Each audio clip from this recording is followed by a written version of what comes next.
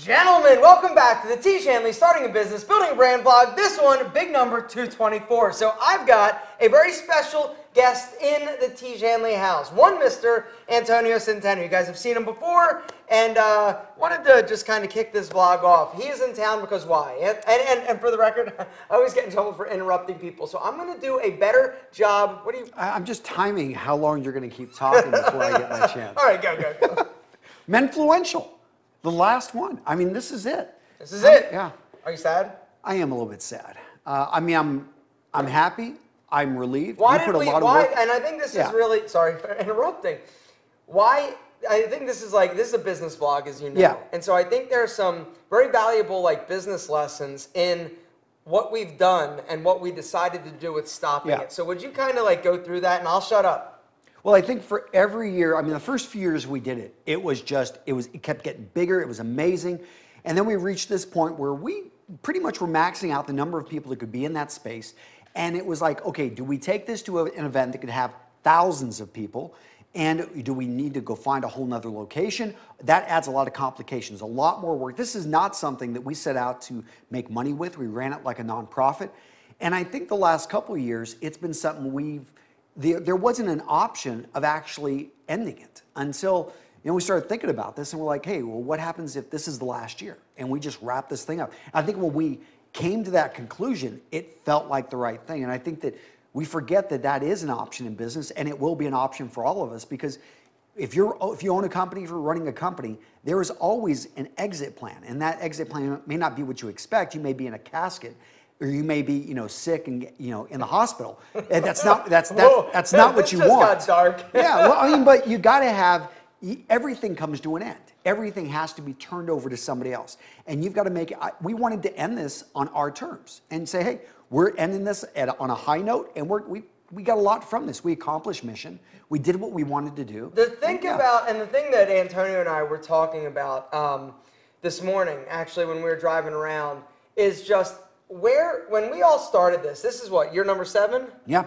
7 years ago, to think about where each one of us was back 7 years ago, and think how far we've all come to this point, it's really amazing. And I truly feel like if it wasn't for you reaching out to me and saying, hey, let's meet up in Anaheim at, VidCon, and let's do this, because before this, I hated Antonio. Yeah, because he reached out. He was trying to steal my pictures. I wasn't trying. No, it was your articles. I needed articles, man. And I have these shirtless photos of me out there, and he's like, I really need those photos because I don't have the body like you do. This is getting out of hand. But I truly feel like if it wasn't for you, I mean, I truly feel like not only did you reaching out, give me something more valuable than anything, which is an incredible friend, because I love you more than anything. And Frank?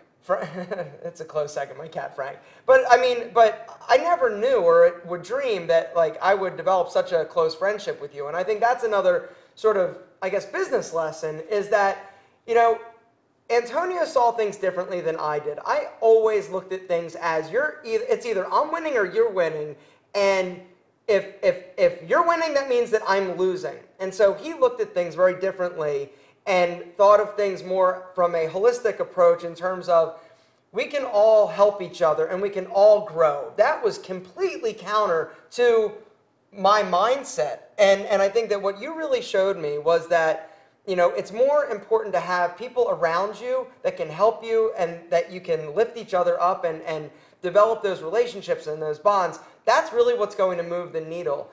People aren't always, trying to come and steal your lunch money. And I think sometimes they are.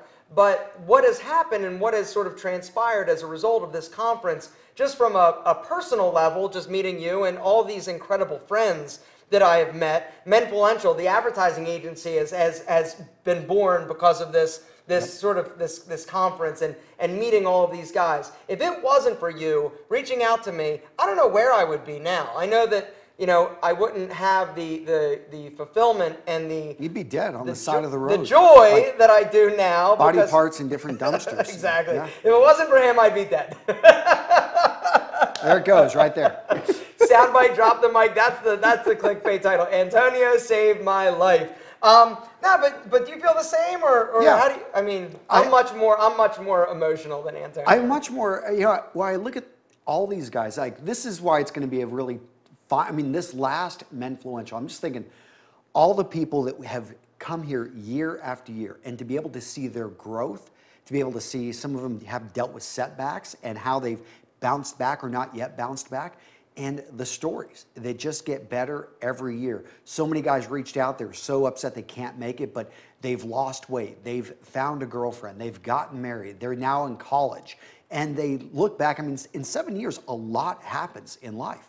And it's just amazing to see companies that have formed out of this, companies that have actually started and failed since, being built. But other companies like, I was Anson Belt and Buckle. I mean, going from what they used to make in a year, they're now spending with advertisers in a year, and they're making, 10 to 15 times what they were whenever this conference started up, because of the power of just networking. And that's kind of people don't like the word networking, but actually building real relationships. And it's a win-win situation. That's what we've created, and yeah. I'm proud. Yeah, I'm proud too. And it's going to be very emotional, just ending it. But, we do have plans for the future in terms of things that we want to do. Do you want to tell about, I mean, by the time they're watching it, it's over. So we can sort of talk a little bit about we're talking about meetups. I mean, what do we enjoy about this? And I think, again, from a business perspective, you fall into a rut. You're doing the same thing again and again, and you forget that, hey, this is my business. I should be having fun. And I think that's what we weren't able to. The thing that was so hard about this. We're still running I mean, it's work. We're running around picking up trash, and I mean, it sounds bad, but we have such high standards that we can hire people to do things, but we're like, they're not doing it with the love and attention that needs to be done, so we go and we jump in on it, and we do not rest and don't stop. AKA, we're anal. Yes, and we're like doing all this stuff, it doesn't stop, and I mean, at the end of the day, we can't, we're just ready, we're exhausted. We're tired. Yeah. And the other unfortunate thing is that we can't just hand this over to somebody. It's got our name on it. Well, I mean, this is Menfluential. We've tried it. Yeah. Honestly, we've tried. We've tried to hire people and to bring people on, because everybody has great ideas, right? Like, oh, just give it to me and I'll be able to take it to this level, or I'll be able to do the selling in terms of the tickets for you. And the truth is, we tried it a few times, and just every single time it falls back on us. And so it was a hard call, but I think as soon as we sort of acknowledged that this is an option, that, you know what, if you want, this could be the last year, it was almost like a weight was lifted. Yeah. And it became fun again. And we can bring it back. So we're going to do meetups. I think that's what we're going to hit towards, and because we enjoy seeing people and engaging people, but in a limited window. It's one of those things so 3 hours in London, 3 hours in New York City, 3 hours at a bar in LA, meeting up, I don't know, where else? Ukraine, right? Yeah, no, have fun with that. Yeah. I want to be remoted in. So the plan moving forward is, after this year, we plan on doing two, sort of loosely organized meetups. Now, the one thing we're not doing, we're not going to collect any money. We're just basically going to have a sign-up list of, this is where the next sort of Menfluential meetup is going to be. Anybody who's interested, sign up. I may charge them $5 just to be able to tip the bartender. And I want to make sure if you sign up that you're going to show up. I find that $5 it's not a whole lot, but it's enough that hey, you're truly committed. Thing is, we want to just simply meet people, shake their hands. You realize that if we do that, we've got to keep the corporate entity open in order to, and then we have tax returns, and then it's no, well, you can just make it a donation or something. We set up around. Unfortunately, we're not a nonprofit. You got to think through these things before you just throw. Yeah. Okay. So. You see how this whole thing works? Anyway, I think, Antonio, what I would like to do on the final Menfluential Conference vlog, I'd like to just get to some of these business questions, because last time I told the guys that we would get to some of the business questions. Let's do it. Let's do it. And let's just jump right in. Gentlemen, your questions. You ready for these? Let's do it. All right. So the first business question comes from Jason Lynch. What's up, Jason? Thanks for hanging out with us. He says, hey, Aaron, I'm looking to start making YouTube videos and maybe grow a business from that. I was wondering if it's required or worth creating an LLC or a sole proprietorship in case the channel becomes successful and starts making money. The more I look into starting a business, the more I get scared of starting one. Taxes, getting sued, etc. Thank you for your input. So it sounds like Jason is talking himself out of it before he's even gotten started. I mean, Jason, put in the work first. Like, show up and actually start creating videos. You don't need to start a business. You just need to simply create videos. I mean, people, entrepreneurs, we hear this all the time. They just want something. Make 100 videos. I'm serious. Like, simply just film a whole bunch of videos and put in, and then show me that. Say, hey, I've made 100 videos. I'm thinking of now monetizing this. That's a much better way to put this than I'm thinking about creating videos, which may lead to success, which may lead to problems. Oh, I'm scared. I'm not even going to get started. That's basically what you're saying. That's partly, yeah. I mean, that is what he's saying. Yeah. But I'm going to take it a different route. I would say, to answer your question, just start making videos. You're not making any money yet. And so what I would recommend is just get started, start making the videos. And then what happens is you will start to earn money relatively quickly. Now, it's not going to be big money up front, but you're going to get money per view per 1,000 views that you put out there. And so if you get, 1,000 views in a month, you're going to make, $4, $5, $10, depending on the industry. It could be $100 per 1,000 views. And then you're going to just claim that on your regular taxes. But then as it starts to grow, and if you decide to start an entity, there are going to be some benefits for you basically starting and having an LLC and being able to deduct and write off certain business expenses. And so, like Antonio said, just get your ass filming, and then eventually when it's time, you'll know when that time is. It's time to then set something up a little bit more legally and professionally. But great question. Business question from our friends Bikram Bagani. What's up, brother? Good to see you. Thanks for being here. He says, hey, Aaron, I know you once suffered a failure in the fitness industry, but now you're successful. So my question is do you ever think about revisiting the idea of opening a fitness center now that you have money to do it? Ooh. Yeah. Isn't there that saying, if you're, a multimillionaire and you want to, become someone that only has thousands of dollars, open a fitness store? No, I just made that up. That is just... So, have I thought about it? Yeah, I think about it a lot, and I think about how glad I am that I'm not in that industry again. The fitness industry and that dream of mine, that was what I did from the age of 12. And as I, grew up and as I was able to do that, a lot of the excitement about, fitness is still there, right? I still love fitness. Every single day I work out. It's my passion. It's what I truly believe has fueled my confidence and has taught me, more about myself than anything. But the truth is, at this stage of my life, it's not my dream anymore. It's not my goal, and that's okay. My goals have changed. Your goals will change as you experience different things. What I now think of success is very different than what I used to think success would look like. But the only way I could get there is if I've sort of gone through, the highs, the lows, and sort of lived and figured things out. Now, looking back, if I were to do it again, I would change a lot of things. But in terms of the amount of workload, the amount of competition, there are easier ways for me at this point in the stage of my life that have a lot less stress and a lot less risk. There are easier ways for me to make a living. And so the answer is, I've thought about it, and I'm so glad I don't have that business. Antonio has had a clothing company before. And you want to tell that amazing tale of... Yeah, it was a complete failure. First business I started, making good money, except we were losing more money than you're making. So, business lesson. Yes, you're not going to make that up with volume. And I'm so happy I'm not in that business anymore. And I think that one of the things when you do this publicly, you make these videos, is that we actually are able to document and see it. So if you've ever looked at some of your old journals that maybe you wrote in high school and in college, talking about your dreams and your ideas, and you go back and you revisit that, you realize, I'm a different person now. I don't have those same dreams. I used to want to be a paleontologist. And as cool as that sounds, a paleontologist, or an archaeologist. And that still sounds cool to me, but I would do it in a very different way. I realized I would never want to work for a university. I would never want to be beholden to a boss. So if I were to get into that, I would much rather be self-funded. We actually talking about a buddy of ours that's a treasure hunter. Saw him at Starbucks today.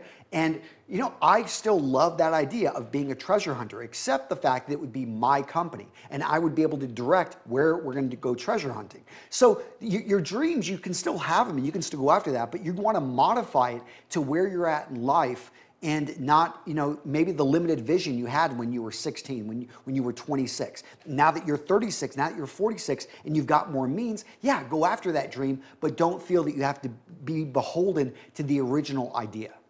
Amazing. It's like you've done this before. Once or twice. Next question.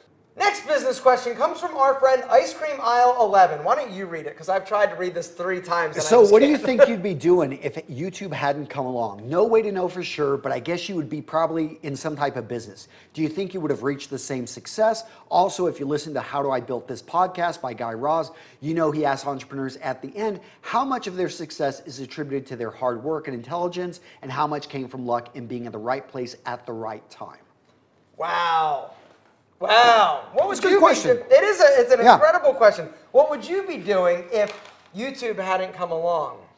Well, I would have figured out, you know, I mean, at the end of the day, I had that clothier. I was trying to figure out sales, and I was writing blog posts. So I have, and I still have, a successful blog that makes good money. And so maybe I would be, you know, in a different realm. I mean, I think that there would be some type of video. I fell into YouTube videos because I naturally am better on video than I'm a horrible typer. And so I can't write. I mean, I can write, but I can't type to save my life.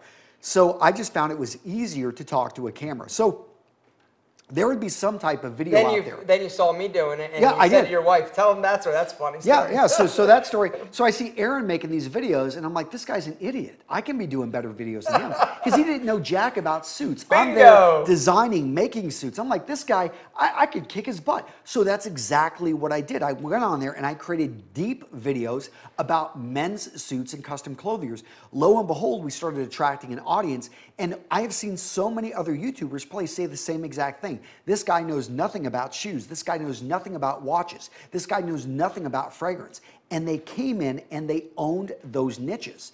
So, you know, does it have to be on YouTube? No, I think there are people with great communities on Facebook. I mean, the people have ideas in their head, and they'll find a platform, whether it be a billboard like Craigslist, or whether it be, you know, Facebook or Instagram or what was formerly Tumblr. I don't know what that thing is nowadays, but yeah. What would I be doing? I don't know. There are a few industries that I've Beer carts? Beer carts, yeah. Exactly. I would own the beer cart, like, posse. Anyway, I don't know. I think after the fitness, because I was so like ingrained in the fitness industry, I think that if YouTube hadn't come along and this whole like style consulting thing, I was trying to be an image consultant for a while. I don't know. I really love like the hair industry. I love like, you know, Pete and Pedro, as you know, and so I think to myself that if I were to take up like a trade, it would either be like a sushi chef or a hairstylist, because I love, like, there's something for me, I love watching people, good sushi chefs, and so I've often said to my wife, I said, you know, if I ever like retire, you know, what I'm going to do, I'm going to go to school and learn to be a sushi chef. It's just, there's something about it. The other thing is a hairstylist. I just love cutting hair. From the age of 12, I've been, you know, basically cutting my own hair. I've cut friends' hair. It's how I made a little bit of money in college. I just love cutting hair. And one of my most one of my most successful YouTube videos early on was how to cut your own hair. Yeah. And so, no, I love hair. So I think that I'd probably be like a hairstylist or something. I think a hairstylist that specializes in sushi looks in the hair, that would be Next like question. the perfect combination. Get out of here. Who asked you? Hey, Next you're question. one thick boy, apparently. Somebody said, You're one thick boy. One thick boy. The comments are amazing when you actually, just so you know, like the YouTube comments Love you. are the funniest thing. IVYPP. Yeah, love What else do we you. get? All right, hold on. We some I am. Hold on, I think that might be the end of it. I think that Yeah, might be, that's it. let me just see real quick. Guys, great questions this week. Really good. Did you have fun? Yeah. Yeah, that's pretty much it. I think that's where we're going to wrap things up. Gonna Okay, grab some cool. sushi? Yeah. I'm in the mood for sushi. Yeah, let's go now. get some sushi. Yeah. Gentlemen, that's where we're going to wrap things up. We are going to be filming the next vlog from the Menfluential Conference. I'm going to bring the camera and catch those guys. Kelly, I believe Kelly, Rob, Akin, and Josh are coming down, and they're going to man the Tiege Hanley booth, and we're going to have a great time. Like I said, this is a party. It's the sort of the farewell party, and very low pressure. We feel good. We've got some incredible people coming, and it's going to be good to just come and connect with old friends. But the number one old friend I'd like to connect with is right here in front of me. So thank you. We still have to hang out and Yeah, stuff. Guys, we love you more than our double monk strap shoes and a Tiege Hanley. Actually, that's what we said. Guys, have a great day. See you next week. Bye. See ya.